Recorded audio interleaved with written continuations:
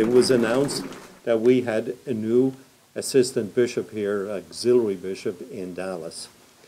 He is a priest of the Diocese of Dallas, has been here for over 34 years. He was trained and formed at the University of Dallas at our seminary here, Holy Trinity Seminary. And it gives me great honor and great pleasure to introduce to you Father Monsignor Greg Kelly.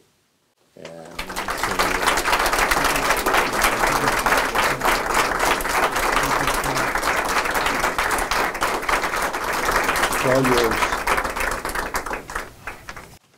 Good morning. Good morning. I got this phone call last week. The person on the other line said, "Hold for the apostolic delegate." I thought, oh boy. So Archbishop Vigano said that Pope Francis had appointed me to be an auxiliary bishop of Dallas. And I've been so impressed with Pope Francis, I thought I would do anything he asked me to do. And so I'm very grateful to the Pope for this appointment, and even more grateful for his ministry as our Holy Father. Both the substance and the style of that ministry has been so important to me personally, and I think important to the Church throughout the world. And I've also been very grateful for the opportunity to work with my brother priests and deacons and really to get to know them and to help them in whatever way I can. I also realize that I'm no longer a young man.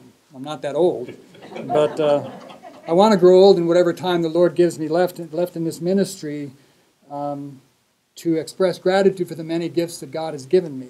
The intercession of Mary, from which I benefit so much through my parents and to my own devotion, and also to prepare the way for those who come after me. And Pope Francis, I begin this ministry or receive this call at the very beginning of the Year of Mercy.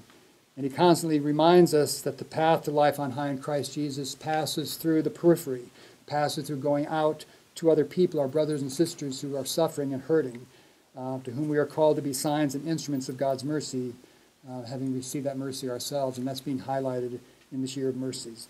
And because I accept this new call to be an auxiliary bishop, I'm so pleased that it's here in Dallas, and I see that as a way of participating in that mission along with you and with all the people of the Diocese of Dallas. Thank you.